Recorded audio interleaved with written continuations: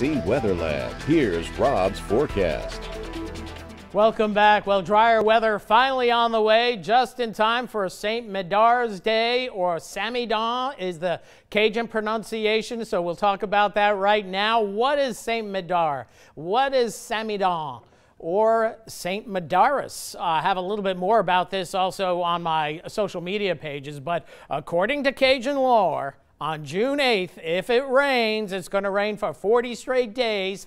If it's dry, 40 days of drought. Now, tomorrow rain chances are about 20%, but I think we'll stay dry for maybe about 6 or 7 days, then showers will be back. But also Samidon, patron saint for good harvest, bad weather, toothaches, brewers, vineyards, and prisoners. So a lot of folks, especially ask your grandparents or your great-grandparents about it. They know exactly what I'm talking about. But tomorrow's the day on June 8th. St. Médard back around 400 to 500 AD. Lived a pretty long life there too back in the day. So tomorrow's St. Médard's Day. Anyway, let's look at the big picture. Here's that upper low that's still creating some issues. We'll back it up on the satellite imagery over the last 72 hours as we watched our tropical disturbance produce the severe weather, the flooding rainfall. The flooding rainfall, as expected. Severe weather was a little bit of a surprise. We thought we might see 1 or 2 isolated tornado spin-ups, but that was certainly not the case. We'll show you a little bit more about that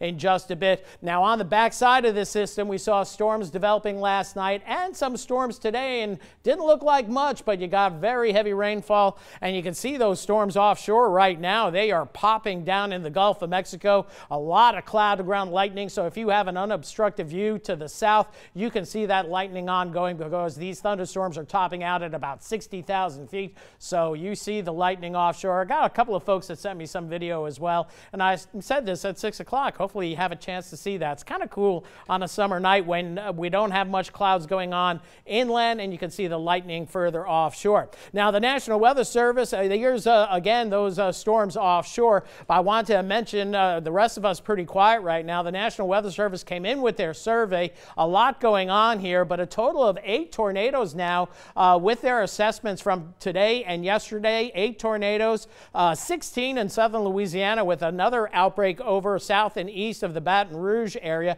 Strongest twisters locally were in Basile, Sunset, and Krotz Springs with winds 104, 107, 110 miles an hour. But other communities, Oak Grove was involved, Lake Arthur was involved here, Roanoke.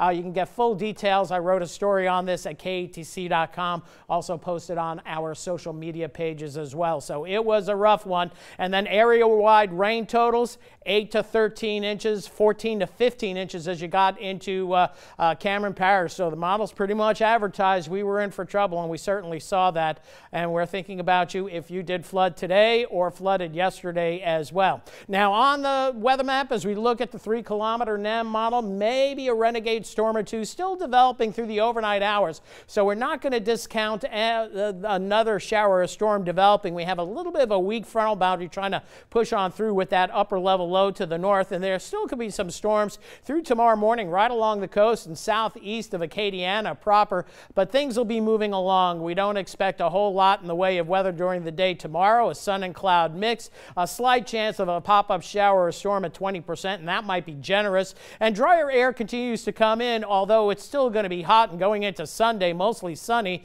And look at that heat index pushing up to 100, and we'll probably get it up to about maybe 94, 95 degrees with a northwest wind. We can underestimate the temperatures there. We might even push the upper 90s before a cool front gets here. Here's front number 1. That kind of falls apart as we go through the next couple of days, but going into Monday, nice front moving in, and this is going to cool us off just a little bit as we head into the middle part of next week. So overnight lows will be getting down into the 60s. So that's pretty cool.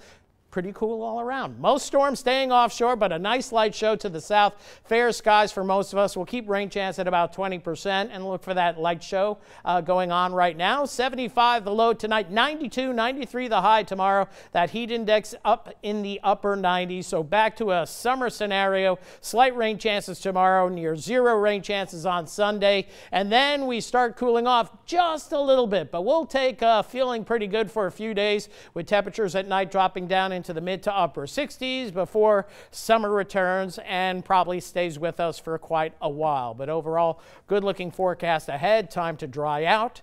And we'll watch the Atchafalaya River as well, see how that's going to play out. And we'll see what goes with that. Hey, at least for tomorrow with Samudar, 20% chances. 20% chance. It's been the year of water, it seems, so far. Yeah. So it surely has. And the question is, well, if you get a shower here, but there's no shower there, What happens? How does the rule apply? We're not sure. maybe it's a microsystem and it affects to that area. Very good. We'll Very see good what happens. Thanks, Rob.